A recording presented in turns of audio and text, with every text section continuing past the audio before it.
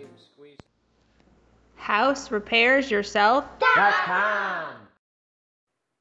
Okay, probably lots of you have sump pumps in your basement, and we're going to show you today in more detail in video format how to take care of that. There's a few things I want to show you before we actually look down in the sump pit. You probably have a lid like this. A lot of them kind of turn to unlock. That's kind of what ours does. So just get your lid off there. Some of them screw down, and that's okay. Just figure out how yours attaches and get that lid off of there. I want to show you some of the components too of a sump pump. We're going to look down in the hole later, as I mentioned, but the things you can see on top is usually you'll have a power cord, and usually that just plugs into the wall. You also have a discharge pipe, and ours goes under the floor here and then up the wall and out. Yours may not do that. Some of them come up and they're on top of the floor, and that's okay too, but there's going to be a discharge pipe somewhere.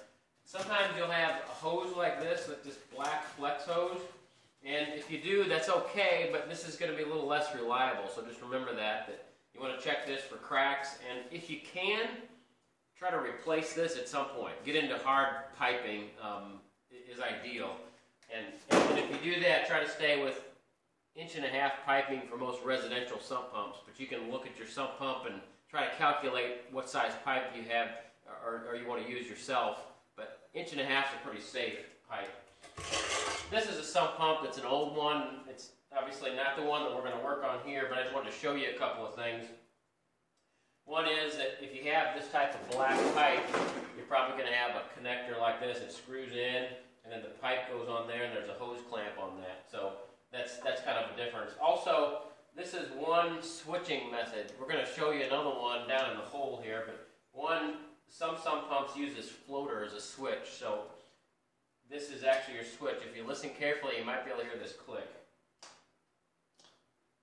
So that's the on and off for it. So when the water fills up in your sump basin down here, this will start to float, and it will kick that direction and turn the sump pump on. We're going to show you a different type here in a couple of minutes. Another thing to be aware of is that sometimes your sump pump will be kind of cruddy and gross. Sometimes there'll be bugs living down in there, and a good solution for that is to use like a pool shocking chlorine.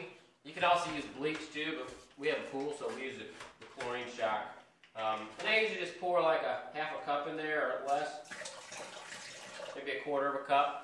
Now, if your sump basin is dry down there, I probably wouldn't pour it into a dry sump basin. I'd probably put some water in first, maybe a quarter of the way at the bottom, then pour the pool shock in there, and then kind of swish it around a little bit.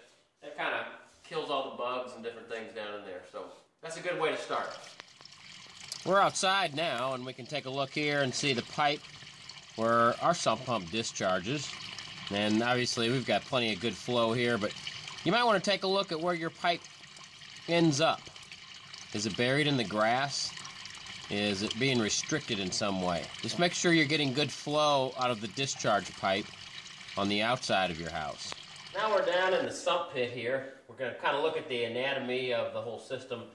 This is called the sump basin, just this bucket type thing down in here. And you can see here, this particular design has the tubes or the pipes that run around the perimeter of the basement drilled right through the side of the sump basin, and when rainwater collects underneath the floor or underneath the footing of the house, it migrates through the gravel bed that's under the floor and into these pipes that have holes in them. Then the water runs out and dumps into the sump basin. So if it were raining pretty steadily right now, we'd probably see water dripping out of these two pipes.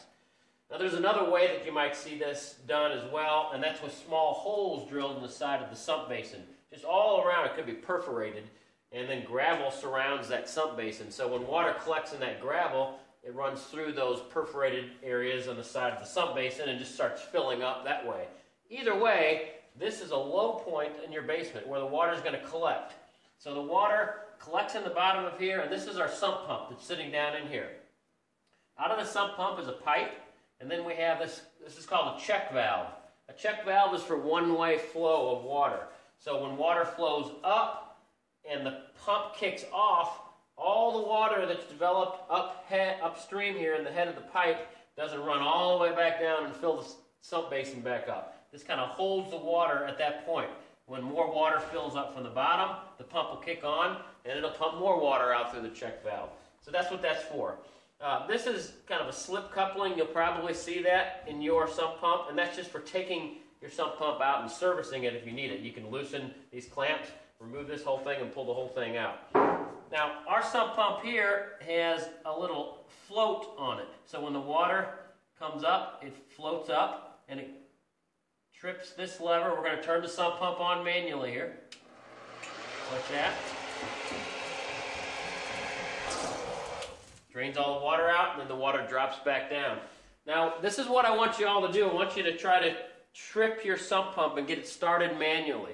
Make sure that it's running. We don't want to find out when it's raining or some early morning you come down and find 2 inches of water in your basement.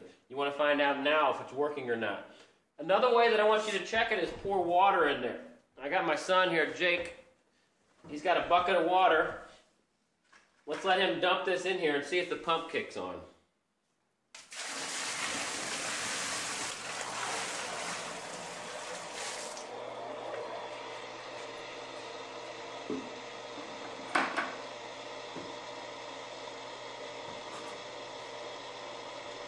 Okay, that's the sound we wanted to hear. We pour the water in, took a couple of buckets for us, and the pump kicked on. Now you know you're safe.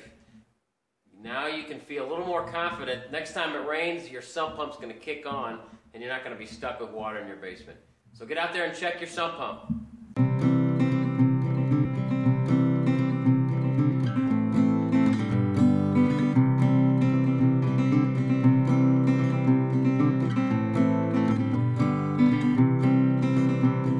Don't forget to push the like button to subscribe to our channel.